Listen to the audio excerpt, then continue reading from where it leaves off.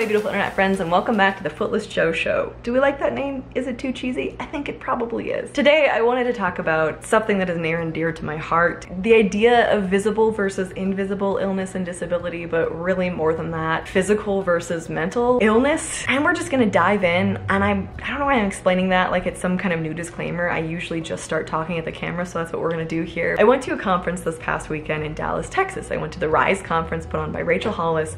I was actually really proud of myself for going to it. First of all, I'm not a conference person, but second of all, to like actually get on a plane without Brian. It was like my first time traveling without my husband with me, and go down to Texas and like actually go to this conference with my iWalk with 8,000 people around me and have really long days was really cool. Like I felt super accomplished that I could do that. It was really hard, it was challenging, but I did it, and I did not do it without help, which is an important part of this video. And in reflecting on this experience, something that is just so clear to me is how different it is dealing with being physically disabled, being physically different, and people being able to see that versus how life has been for many, many years in my head. And I think this is true for so many people watching this channel. I will so often get comments from people saying, I'm not dealing with anything like what you're dealing with, you know, like losing a leg, that's way worse, but I've been dealing with depression for a while now, you know, and they talk about it like it's so much less, like dealing with a very serious mental problem is less than a physical one. I'm just gonna talk about this from my experience. It's just my experience. Everyone is gonna have a different opinion on this based on their own life experience, but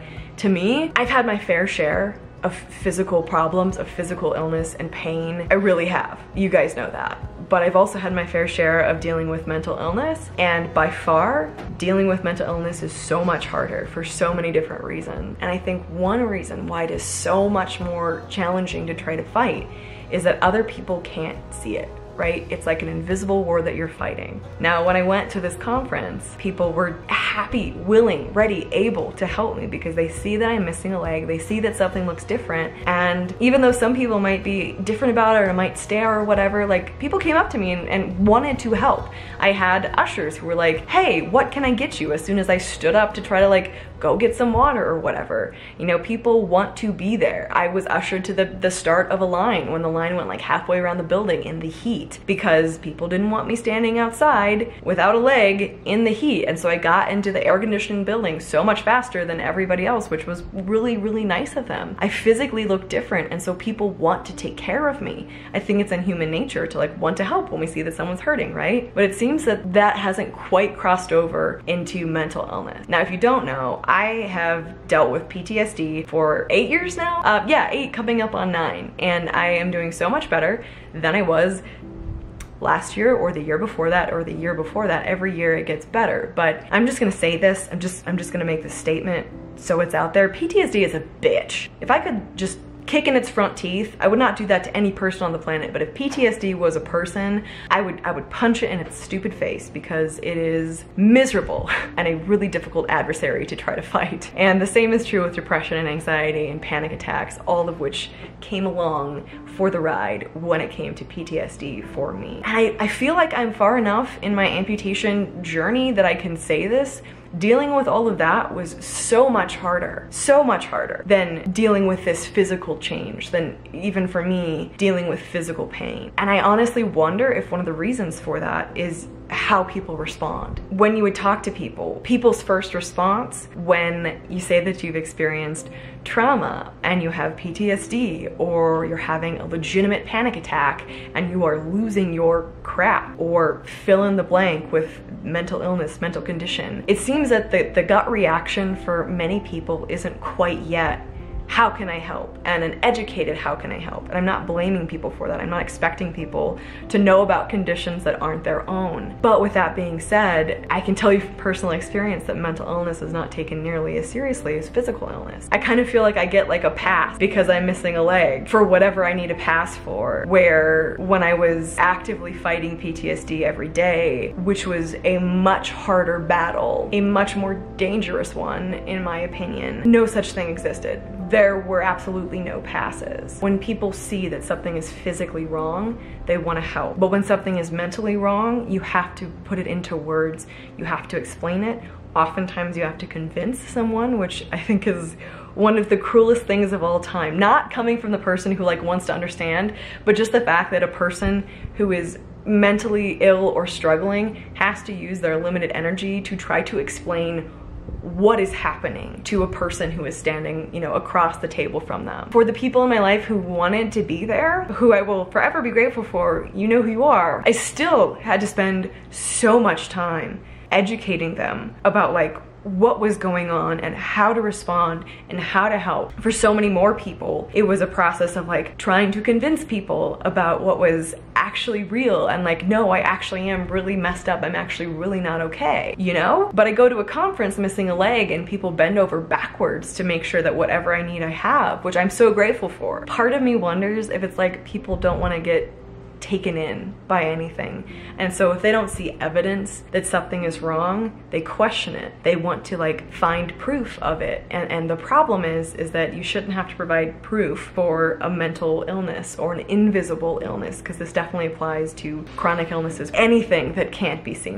One of the biggest problems with that though is that, you know, if someone doesn't want to be like taken in, if someone doesn't want to believe something without evidence, then they're asking you for that evidence, right? They're asking you, and I'll speak personally, they were like asking me to essentially prove the fact that I was dealing with a mental illness. But when someone starts questioning it, you start feeling crazy. And I promise you, I felt crazy anyway, right? I felt like I was losing my mind, like I was losing myself, like everything was upside down. And when people then look at you skeptically or quizzically, or just don't get it or don't try to get it, it makes it a lot worse. It makes it a lot harder to deal with what you're already dealing with. And it's so much harder to talk about because it's normal and it's accepted to be like, I lost my leg, and people will generally like be fine to talk about that. They'll even ask questions about it, but it's really not socially acceptable to be like, hey, I have PTSD. People freeze up and they don't know what to do with that, and I can tell you that from personal experience. Not that I ever like sprung that on anyone, and not that I was ever like, hey, I have Joe and I have PTSD, let's talk about that. I didn't do that. But I mean, when it came up, oftentimes people like freeze up, they don't know what to do, they might treat you weird or different because I don't know what that is and I'm not sure what to do with it. And it's easier. It is easier existing in society for me personally, just my experience, being physically different than mentally different. I think that the world and the country that I live in specifically is starting to kind of catch up with this, but there's so much accommodation that exists for physical problems. The same level of accommodation does not exist if you are mentally unwell. Like, no one has ever told me a week after losing my leg that I needed to just get over it. No one has ever told me that I was being over dramatic about losing my leg. No one has ever told me that I should just, you know, power through my leg being gone and walk on that leg anyways that doesn't exist anymore. But people say stuff like that about mental illness all the time. People say like, just get over it, or just like, you know, be strong and like power through and like make it go away, essentially, as if that was a thing that people could really do. It was really interesting to me going to this conference and having such an incredible experience of people being so kind and so helpful. And there were aspects of that that were hard. It's hard to adjust to looking different. It's hard to adjust to being stared at. It's hard to adjust to the fact that people can now see, they can see that I'm different. They're like, hey, how can I help you? Because you look different. But at its core, that's beautiful because I know people just want to help. But I cannot help but compare that to the rest of my life and how that is not the gut reaction that I've experienced. And I honestly do not blame individuals for that. I blame the way that our society works currently, which I am trying to be a part of fixing. I think one of the best ways to put it is that now people see me or they know me and they realize that something's different. But when my mind was blown to pieces and they knew that, they didn't treat me like anything was different. They expected me to maybe be the same, or at least that's what I felt. That was my perception of their actions and conversations and things that happened. And to be honest, it makes it so much easier dealing with being an amputee now, that people are okay with me having a hard time sometimes, that people are okay with the fact that my leg is actually gone, that people are okay with the fact that I feel different, because I am different. But I was even more different once I dealt with PTSD, anxiety, depression, panic attacks, and I wasn't afforded that same courtesy. So I guess what I'm saying in short is, if I may say so, let's work to take anything that's invisible just as seriously as something that is visible when it comes to illness and disability, because in my experience has been just as serious, if not more serious. If someone comes to you and confides in you, if they trust you enough to tell you that they are dealing with something in their mind or in their body that you can't see, believe them. In most cases, there's literally nothing for you to lose,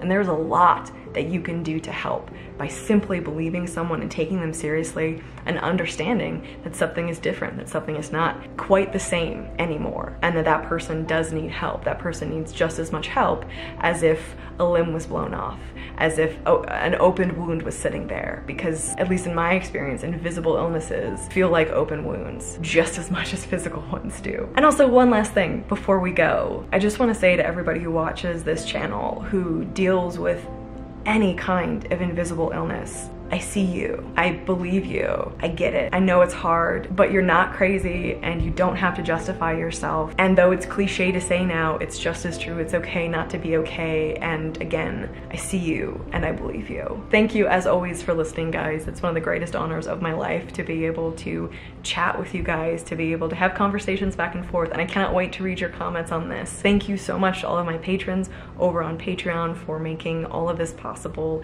I cannot thank you guys enough for all that you do for me. I'd love to hear about experiences you've had on either side of the fence, or perceptions that you have about invisible illness or mental illness or disability. Let me know in the comments section down below. I can't wait to talk to you guys there. I love you, I'm thinking of you, and I will see you guys in the next video. Bye, guys.